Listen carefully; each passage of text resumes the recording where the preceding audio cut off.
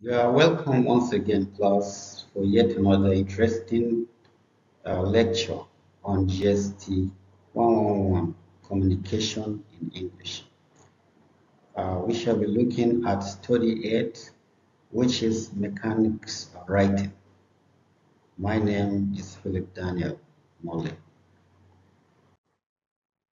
Yes, by way of introduction, writing involves several ingredients, among which is mechanics of writing. The term mechanics can be said to be the method of constructing a piece of written work. It entails the arts of writing or the science of putting words together, resulting to appropriateness of meaning out of the piece. Mechanics subsumes the following terms: punctuations, spelling, and capitalization, respectively. This means that the graphic markers, the spelling differences, and the capitalization technique we see are not supposed to be regarded as mere decorations, but rather they influence our intended meaning.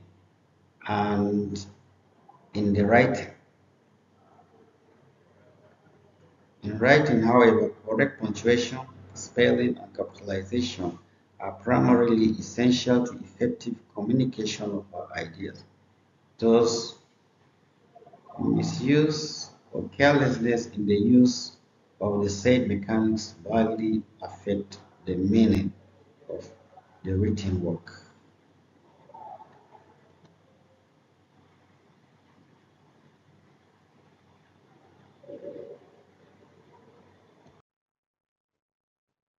By the end of this study session, you should be able to, under the learning outcomes, use punctuation marks properly, develop good spelling skills of English, and observe proper use of capitalization in your writings.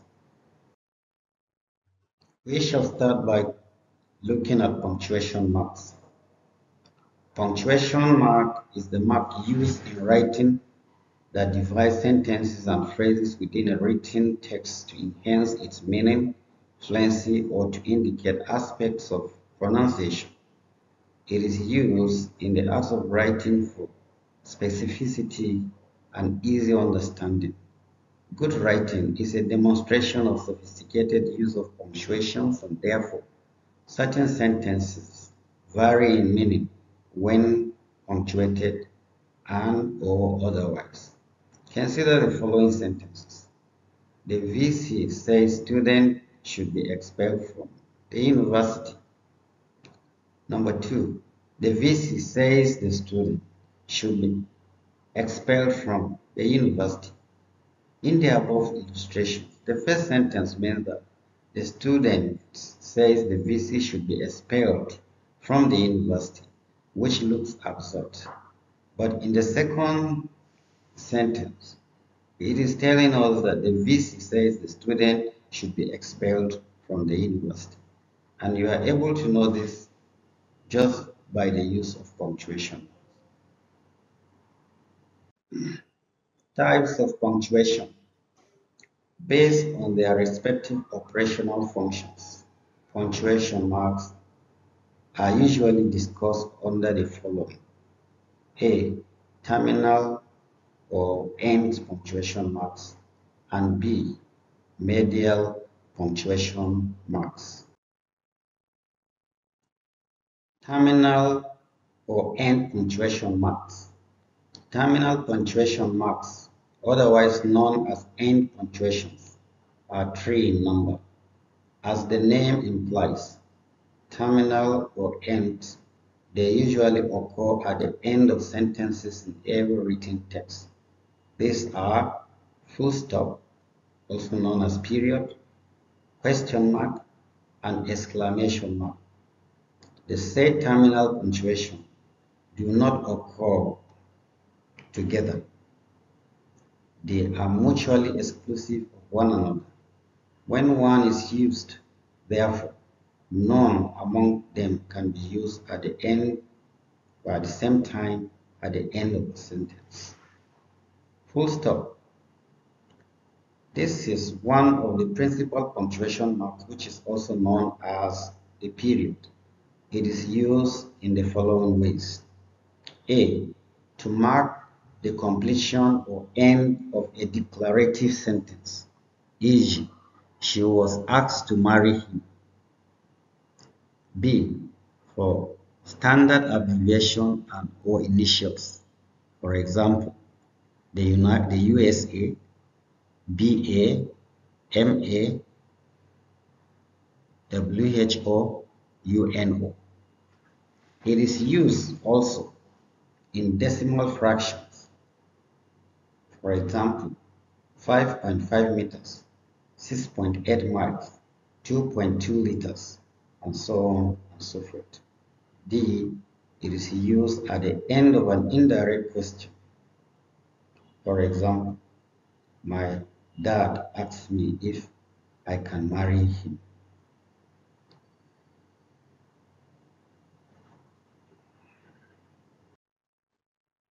Number two, the question mark.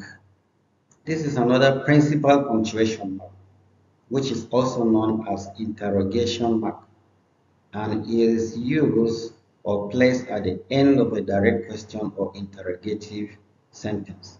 For example, have you ever been photographed?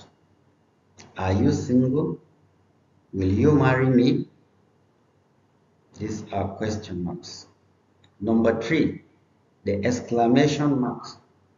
This is also a principal punctuation mark which is used at the end of an exclamatory sentence and interjections, expressing some sudden emotion as indicated in speech by a rise in the pitch of the voice.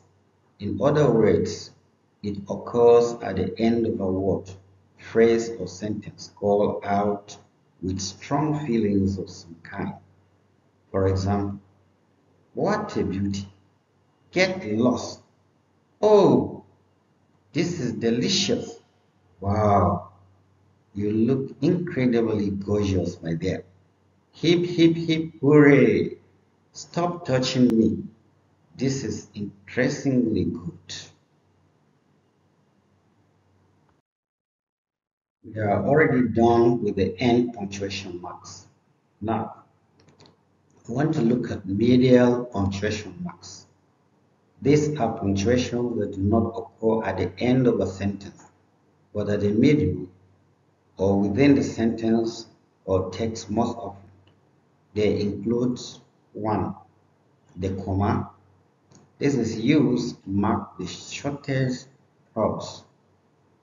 For example, it is used to separate words of the same part of speech, e.g., I saw Paul Payam, Sharon, Samuel, and Victor. Moles is handsome, intelligent, rich, and assiduous. B. It is used before coordinating conjunctions, joining independent clauses.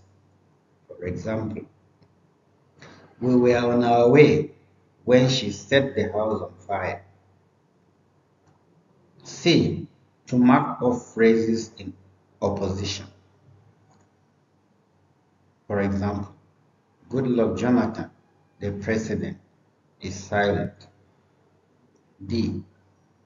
After an introductory adverb, preposition, phrase, or clause. Beautifully, my wife dressed. At the party, the student got massacred. Number two, the colon. The colon marks a more complete pause than a semicolon. It is used to introduce a quotation. For example, King David says, do not run away from challenges, chase them. B. To introduce a list. For example, the courses I like are phonology, morphology, and syntax. C. To introduce an explanation, a statement, or a proposition. For example, the purpose for my rudeness is this. I dislike unnecessary argument. 3. The semicolon. This is used to mark a longer pause than a comma. It is used between independent clauses not joined by coordinating conjunction. For example, we got married. We were madly in love. To separate sentences which are connected closely in thought, e.g., he loves me, I will for her. As she was violent, I honor her.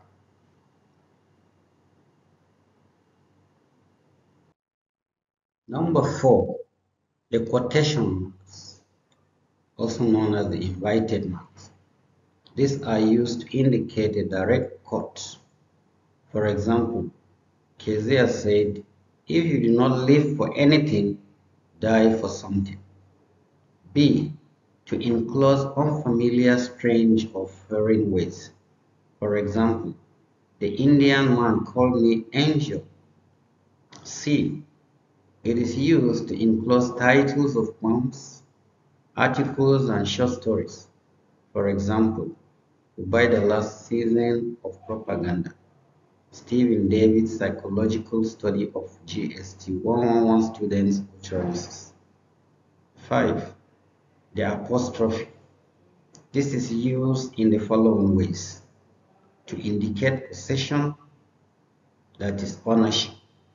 For example, Mrs. Kanchana's office, Philip Daniels' book.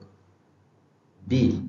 It is used in the contraction of words, that is constructed forms of words.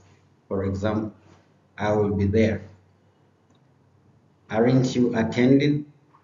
Are you not attending? 5. 6. The caret. This is used where there has been a non-deliberate omission of letters, words, or expressions when writing. To bring back the missing items into the expression, the punctuation is used. For example, the game over is the missing words here. Number 7, the ellipsis.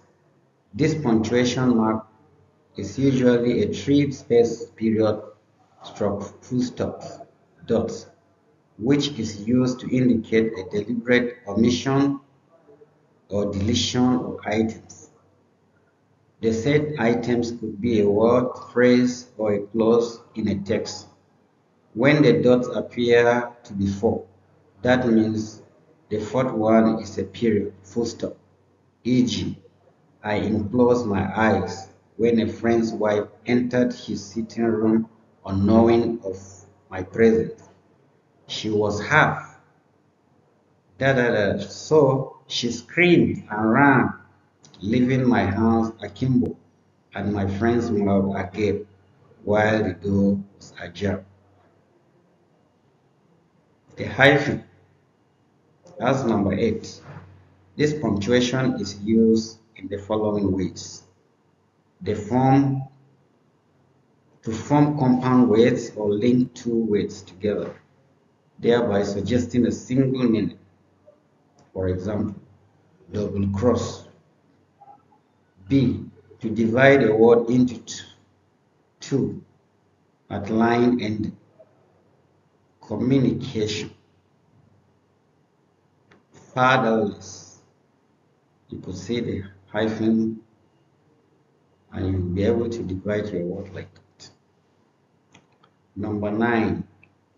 This is used to enclose an information, words, phrase, or sentence. Consider to be only supplementary or explanatory in nature and could be removed without changing the basic meaning or grammatical completeness of the statement. For example, I attended GST, use of English class, and it was good. You see, in bracket, use of English class.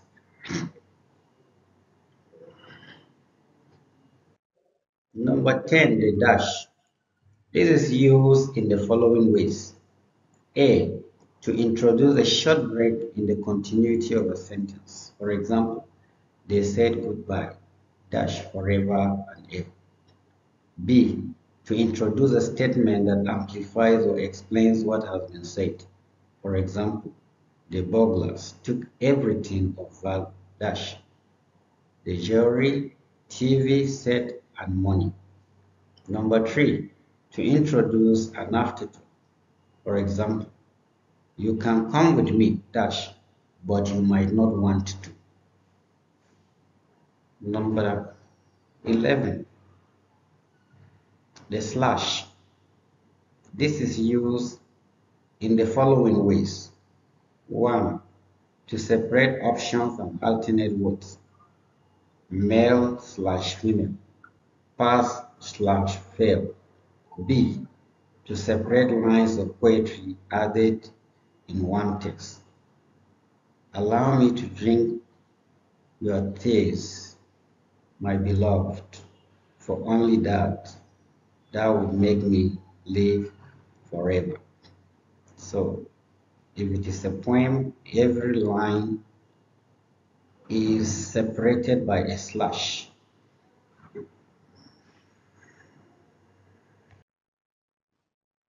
Spelling.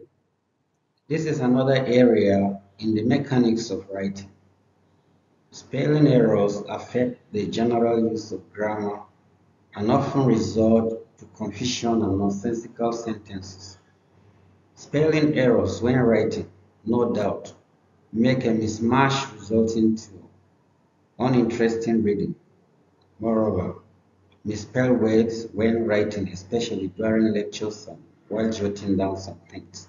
Students get misled by their own writing when studying the jotted materials. The exact message would be zigzagging since they did not get the correct spelling. Find some of the words that may pose spelling problems when not carefully studied by students. No, no, right, right, right, right, west, west, break, break, plane, plane, side, side, side, meet, meet, allowed, allowed, check, check, hall, hall, new, new, van, van, weather, weather, comma, comma, cease, cease, marshal, marshal. You'll notice that even though these words sound the same, they are different in meaning. So we need to note that words which are identical and similar with other words in sound and pronunciation, but of different origin, spelling, and meaning, are known as homophones. Capitalization. This is another important mechanics of writing, whose absence can mar the writer intended message. There are some common rules that guide the way we capitalize or use capital letters.